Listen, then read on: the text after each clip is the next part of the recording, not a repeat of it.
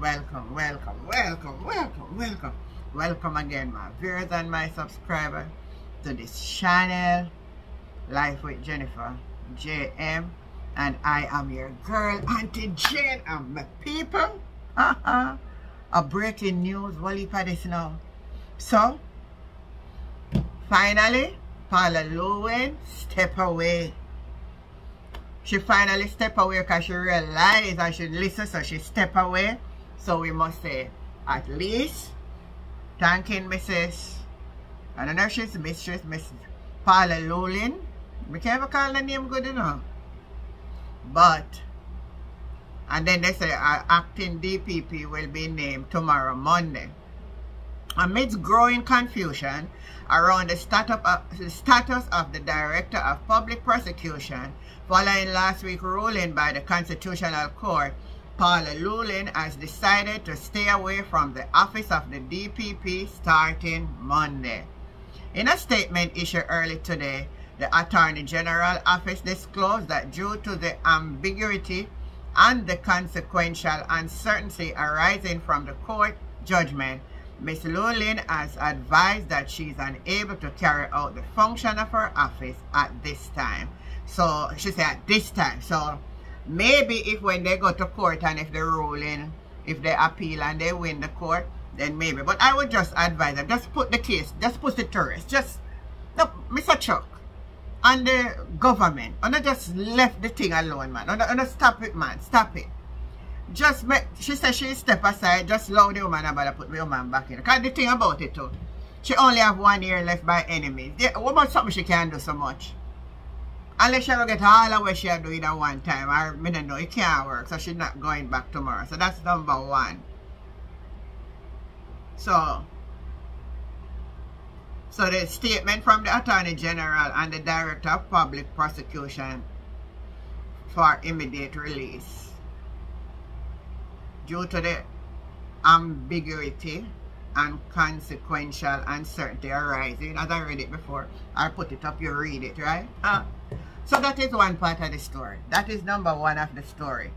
So back to the cleaning house, back to the house of cleaning in the Jamaica Labour Party. I don't know which one I house them at, if the Belmont Road or which one. But anyway, this news I know is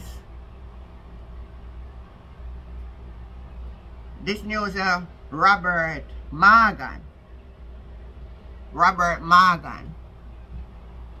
Nesta Morgan as you know him.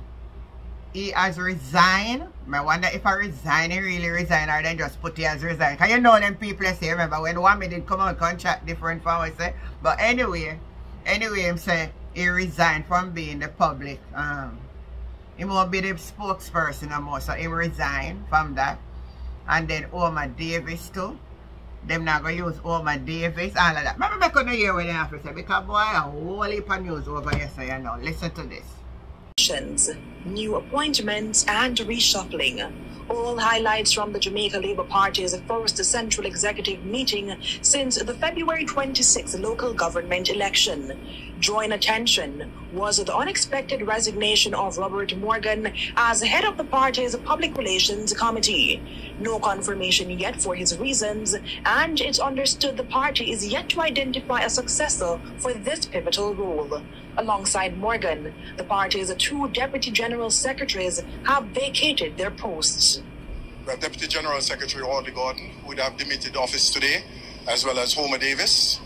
They are replaced by Charles Sinclair, Senator Charles Sinclair, and Senator Delroy Williams. That's Dr. Andre Franklin, the party's deputy chairman. He also advised the CVM News that Darrell Vaz, who already heads a ministry in charge of 4 portfolios and is Member of Parliament for Rural West Portland, is to head the party's treasury, replacing Senator Albin Hill, Minister of Industry, Investment and Commerce. We made an addition to the Secretariat, where we have now Senator Albin Hill that will be joining the Secretariat. The Treasury, we thanked our Treasurer who worked very diligently, meticulously in the last election, Albin Hill, and he's to be replaced by Member of Parliament Daryl Vaz. Dr. Franklin says members of the party's central executive on Sunday voted unanimously for the changes. But what exactly prompted the reorganization? The time of our officers are required to be on the ground to get things done. There are some areas where the synergy, the natural synergy, is easier than in other areas for other persons. So the best skill sets were put to the test today, and the meeting voted unanimously to make the necessary changes. What the General Secretary, Dr. Horace Chang, sought to add is that now both his deputies sit in the nation's upper house of Parliament. The meeting of the Central Executive lasted just a few hours, with party leader Andrew Holness arriving minutes before 1 p.m. and leaving mere minutes after 2. The deputy chairman assures there is no friction in the party and labels the meeting as a good one. So today was a very good day, a day that we analyze all the factors, and we are now even more united, more dedicated to make the necessary changes a reality. So there you have it, my viewers and subscribers and my friends, about the JLP meeting and some of the changes that has been made. So them not really change out the people them who run for MP and all of that yet, so that will be. But if you notice what the reporter was saying, that Andrew Holness came after 1 and leave after 2, so I'm not staying at the meeting. So that could have never been. Neither his wife not turn up at the meeting neither. So how can them come out? You say, Horace Chang, you make sure in the man talk about it was good, just for divert it. It couldn't be good. It couldn't be good when you also lock out the agriculture minister before Andrew did come there. So wanna come on the surface I talk about. Me know not want everybody to know what going, but we not fool. It's not no business as usual, man. It's not all that as uno I try to make it look. So make we hear Mr. Chucky say now. All of Mr. Chucky me come out with him big talk about, oh, it will be business as usual, you know. I listened to one attorney was talking and he said he think Mr. Chuck is just saying that because of embarrassment. And it is true. It is true. He came out and said that out of embarrassment. It would have been no business as usual. Can I tell you, all eyes was looking out for this, you know.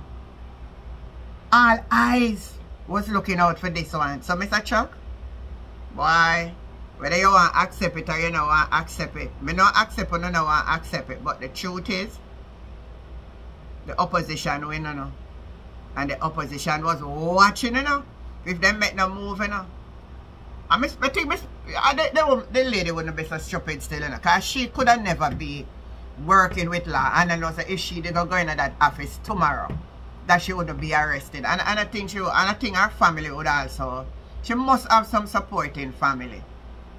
She must have some support. I think I heard she said once she has you can correct me on that. I think she have two children. I was listening to an interview with her one. I don't so remember, but you can remind me on that. But she must have brother and sister and family and cousin and uncle and auntie and maybe mother and father still alive. I don't know.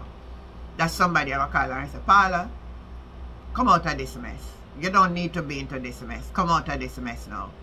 Come out of this mess, Paula. Somebody have to tell her that. Somebody have to tell her that. So, somebody have to tell her that, man. Yeah, man. So now, the one was sweet, but still, you know, the maga and him, you know. Remember, you know, I remember when the election ran and through one and council and him have problem. I forget for him name. And him talk, oh, not under my dead body while I am MP for this year. He can't win. And the man win. The man win. So Robert Morgan has resigned as the head of the Jamaica Labour Party Public Relations Committee. It was announced some hours ago at the party's Central Executive meeting held at their headquarters on Belmont Road in St. Andrews. So the question I want to ask, it was announced. That means him never turn up at the meeting. Then before the meeting start, I understand that some of them were locked into a meeting and where agriculture minister want him name. No one there, forget for him name. But them never put him in at the meeting. So him in at the meeting for now we are going until when Andrew come and let in Andrew, then him go in. So I pay animosity up there. We see this man come out and tell, oh, everything is okay and all of that. No, Because them still not decide on who going to run back for member of parliament. Because the argument, the situation get heated. So them still not decide who them are going to drop back. So you know, we're going to keep on another meeting again. So we are going to follow everything, my viewers and my subscribers. So as the news then come and as me hear more, because I'm going to hear more. Don't worry, I'm going to hear what happen up in there. I'm going to make you know. So guess what? For now, and I see how I dress up. Yeah man, I'm going to get a little revival in my soul, you know. I must apply to the blood of Jesus to get a revival in my soul. So we will catch you now again next time, alright? And take care of yourself. I'm going to pray for Jamaica too. Yeah. Bye.